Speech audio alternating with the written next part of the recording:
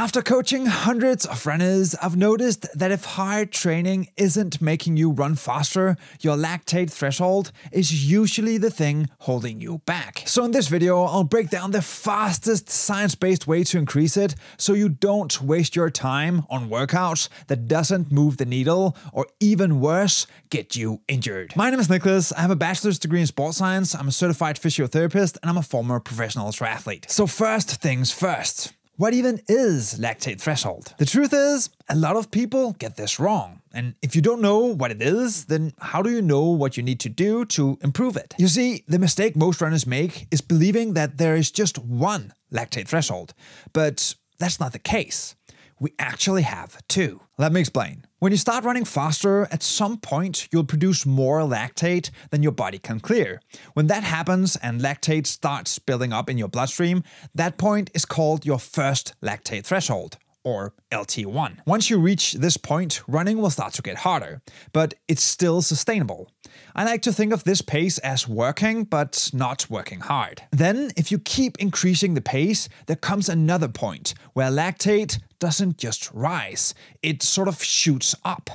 That sudden spike is called your second lactate threshold, or LT2. After this point, it won't be long before you're forced to stop. This is the hard pace. Not all-out suffering, but that annoying pace where it's hard enough that you can't think about anything else, but not so hard that you can just let go and give it your all. So when we want to boost LT1 and LT2 in the most efficient way possible, we need two different types of training. One that maximizes LT1 and one that maximizes LT2. And I'm gonna show you exactly how to train both in a moment, but what if you don't have access to lactate testing? Like, most normal people don't. Well, if you have a heart rate monitor, then LT1 is roughly at around 70% of your heart rate max, and LT2 is roughly 90% of your maximum heart rate. These numbers are not set in stone and will vary a lot depending on who you are, but they can be a good starting point. Or you can just think of it as LT1 being when you go from easy to medium, and LT2 when you go from medium to hard. Alright, so how do we actually train LT1 and LT2 so we can start to run faster? Well, our bodies are actually quite simple. You see, it adapts to what you throw at it. So if you want to improve your lactate thresholds as fast as possible, you need to spend as much time as possible training near LT1 and LT2. But before you go out and make all your training hard, I want to give you two warnings. First of all, the more training at higher intensities you do, the higher your risk of injury becomes. Second of all, we want to accumulate as much time as possible training at lactate threshold over time, meaning we need to train in a way that is sustainable, where we can get our training in and week out without getting injured or burning out. That's why you don't see elite athletes running hard all the time. In fact, this systematic review from 2022 that looked into the training patterns of the best athletes in the world found that they spend around 80% of their time running below LT1 and only 20% of their time between LT1 and LT2 or above LT2 over the course of a season. Now, before I show you exact workouts you can do to boost your LT1 and LT2, there's still one problem.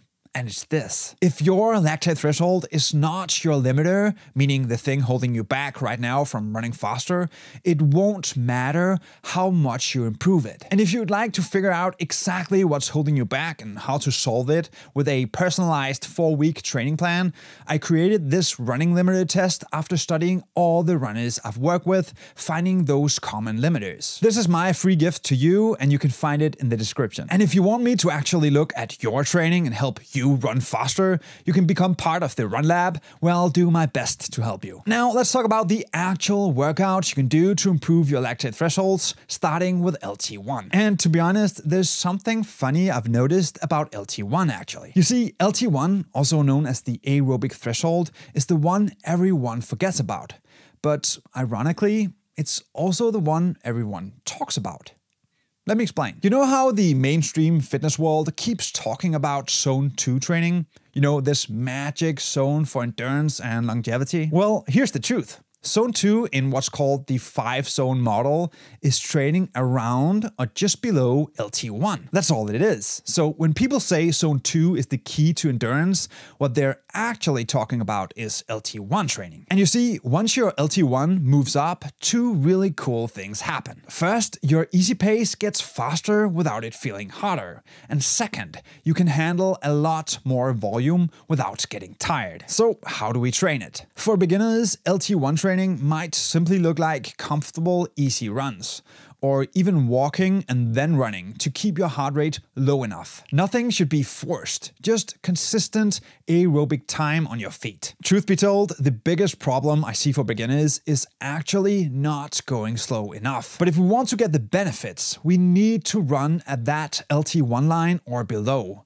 And that feels really easy for most people. So easy, in fact, that some people find it impossible to run with their heart rate staying low enough. If that's you, then don't overthink different training zones. Just go as slow as you can, and over time you'll find that it becomes easier as you get fitter. And when you become more fit, you can start adding longer, steady workouts in Zone 2.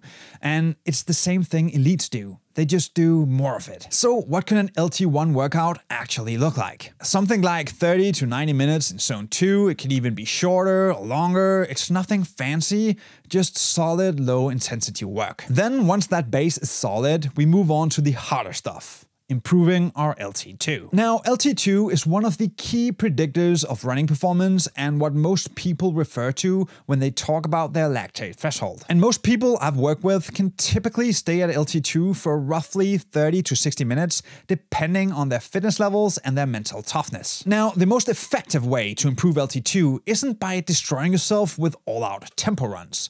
It's by accumulating a lot of time near LT2 without blowing up. That's why elite runners break threshold training into intervals, because you can get more total minutes right at threshold without getting completely wasted. That means you can actually do it again a couple of days later and get more volume over time.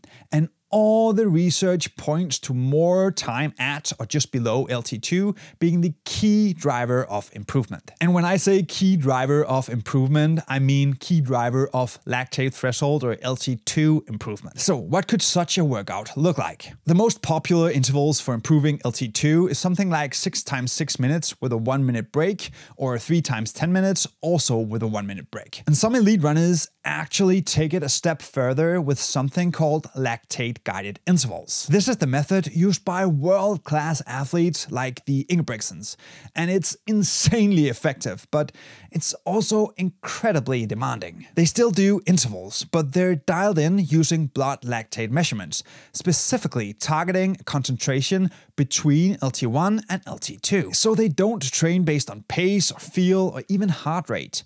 They train based on blood measurements. Yeah, they actually prick their fingers during training, and if lactate rises above LT2, they slow down. And if it drops below LT1, they pick up the pace. And here's where it gets wild. They actually do double threshold days. So on Tuesdays and Thursdays, they might do a morning session with long reps. It could be something like the 6 times 6 minutes we just discussed. And then in the evening, they do a session with shorter reps. It could be something like 25 times 400 meters with a 30-second break. That's 4 threshold sessions per week, combined with easy days in between. But here's the thing. This is not something I would recommend for most people. Unless you're a full-time athlete with access to lactate testing and years of aerobic base, this approach can bury you fast. In fact, when I tried to do something similar, I had to stop within 2 weeks because I just got so tired. And I'm a former professional triathlete, used to running 100 kilometers per week on top of swimming and cycling. So if you're an intermediate runner and want to try something similar but without the same volume, you can look into what's called Norwegian singles. That's 2 threshold sessions per week, using feel or pace or heart rate as proxies for lactate measurements. You'll still get many of the same benefits, just without the same risk of overtraining. I've actually tried the Norwegian singles method myself, together with a couple of athletes this year, and I will say that